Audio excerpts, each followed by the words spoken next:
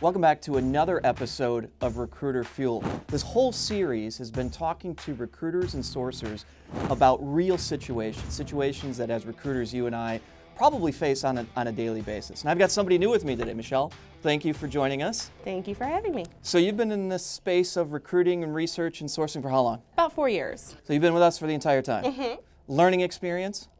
A ton. I mean, I've learned about how businesses operate. I've learned about different roles companies need to fill. Yeah. A lot of good information. So we were talking about a situation that you and I were both involved in where there was a client who had expectations that were a bit out of sync. Yes. Tell us about what happened. We had a client who basically had a hybrid role. They wanted to fill a role to do 2 positions in one, and they wanted it to be located kind of in a regional office. Connecticut.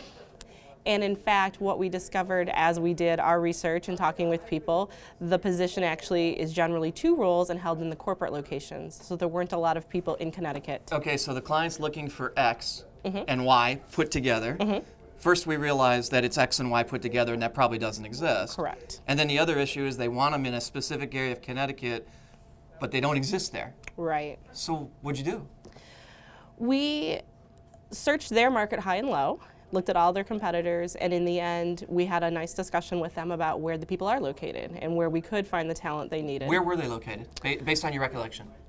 Texas. Okay. California, West Coast especially, a lot in the West Coast. Financial services related? Yes. Yeah, okay. So basically we gave them some good counsel about what we had uncovered in the market, in their market, in other markets, and in the end we were able to get them the right candidate by helping them change their expectations a little bit. So the reality of it is in recruiting, sourcing, research, we can't create what's not there. That is correct. But we can find what's there. Correct. And this is one of those situations where the client had to realize that that doesn't exist.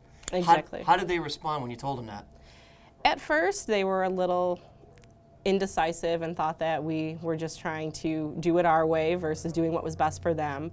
But when they realized that it really wasn't there and the only way they were going to fill the desperately needed role to fill was to look other places, they were happy, and in the end they were happy with the candidate we got them. So the real data showed what you were just talking about. They weren't there, they were somewhere else, and they were 2 positions tied into one. So being honest about the data and showing the data is ultimately what you ended up doing. Correct. We find a lot of times people think everyone does it the way their company does it, and they run it in the same locations in the same areas, and in fact, every company's different. Okay, so running a team in research, if you had to talk to the recruiters that are watching you here, what's the 1 or 2 bits of advice you'd give them based on that particular scenario from the research or sourcing perspective?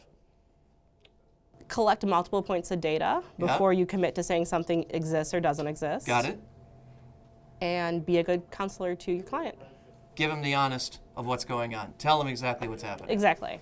Thank you, Michelle, again for your time today. Thank you for having me. This has been another episode of Recruiter Fuel. Catch up with us next time when we'll continue this discussion around real circumstances with recruiters and sourcers.